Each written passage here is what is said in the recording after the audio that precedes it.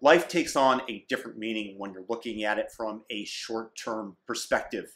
When you are, say, facing imminent death or utter destruction, you have the right to look at life and to state, I live my life a quarter mile at a time.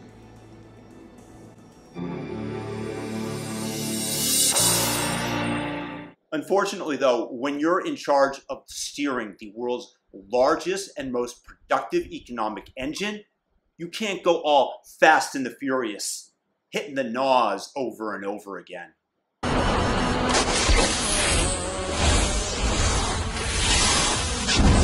Why has the United States been the world's most innovative country and the biggest producer? How was this dynamic economic engine built? Well, the United States had a major advantage after World War II because it was the only westernized country, absent, say, Canada, which is just in reality America Junior, whose infrastructure hadn't actively been destroyed, that wasn't dealing with millions of deaths that had taken place in their lands. Also, it's because the United States didn't employ a lot of rules on the developments of its economy.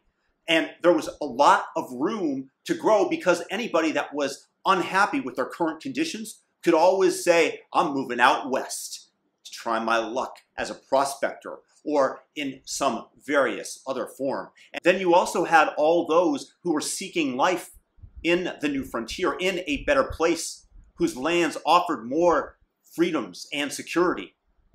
And I'm not talking only about your average worker that came here for a better life. We are also speaking of the big, humongous brains that drive true innovation. And we're talking about Oppenheimer, Albert Einstein, Sergey Brin, whose parents came here from the Soviet Union, and Elon, my hero, Musk. This brain drain still continues to this day, where the most gifted from the foreign lands are coming here to where their work will be rewarded disproportionately and by more than just a pat on the back by the ruling elite, or if they consider them a threat, a bullet to the back of the head. Just take a look at Elon Musk, who came to the States specifically because this would be the location, where the area where he could most easily innovate and succeed. It was like a magnet that drew him in, as it does for the other big brains. Elon Musk, in turn, attracts many, many successful engineers that just want to work for him. And this benefits the entire world, but it benefits America and the people who live here disproportionately. This is why I find it so upsetting that the left-hand side of the aisle is slowly trying to kill the goose that lays the golden egg. They want to put red tape over everything. They want to give out contracts based on hiring practices and racial quotas and equity rather than on merit. They want to raise taxes on everybody, making it less likely that people are going to come here for the rewards that are going to disproportionately start to go to government, and government waste, of course, as well as making it more likely that corporations are going to start moving offshore. For example, many tech companies, there's rumors, for example, that PayPal will be moving its headquarters to Singapore, in part because of taxes. They want to keep printing an endless supply of American dollars, threatening one of the major competitive advantages that the United States has, which is, of course, being the world's reserve currency. How big of an advantage is it, and how does it manifest? Go to any other country where you have impoverished people and see what the store of value is aside of gold, what they stuff underneath their mattresses. I'm going to assure you, it's not Russian rubles. Ask anybody around the world who has experienced a currency devaluation, which, by the way, is a more common occurrence than you might imagine. And they'll take your US dollars with gratitude and hold on to them for years, even if they lose some value due to the inflation that we normally experience, because would you rather get paid in US dollars or the Argentinian peso?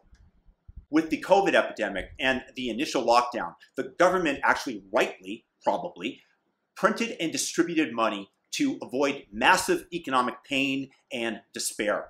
And this in fairness, was likely the correct course of action to take when people were first shut out of their jobs. But unfortunately, when you give the government something, it's like giving a little toddler a toy, a shiny new toy that they don't want to let go of.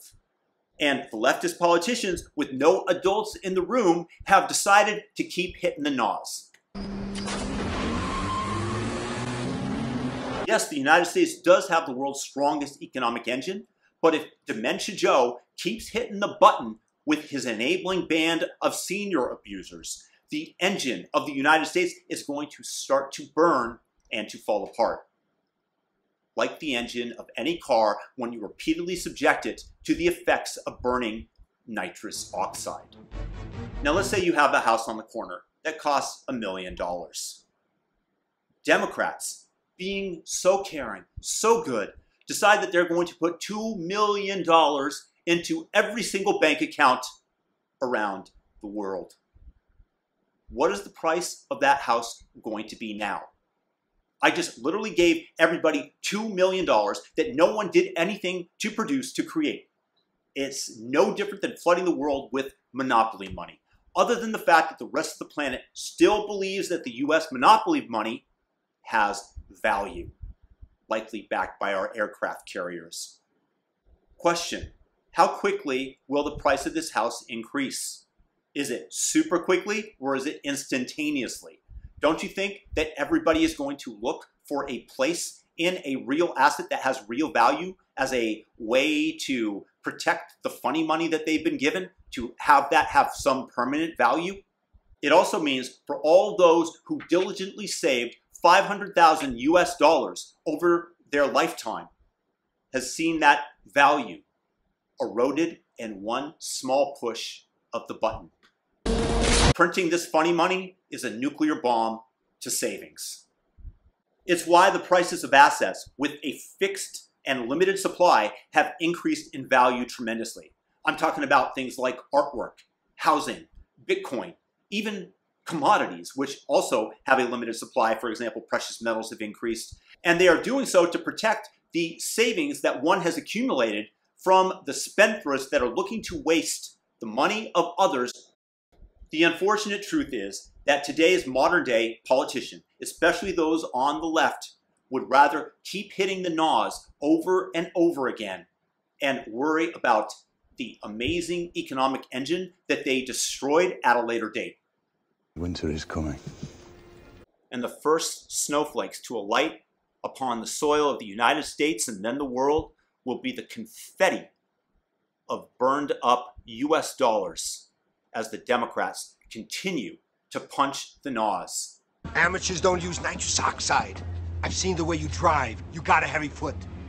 You'll blow yourself to pieces. And as the economic engine which has towed the world forward towards the land of prosperity and plenty is being actively destroyed for short-term political gain. We are hitting the NOS way too much, and the economic engine, as I mentioned, is going to be destroyed. Peace out.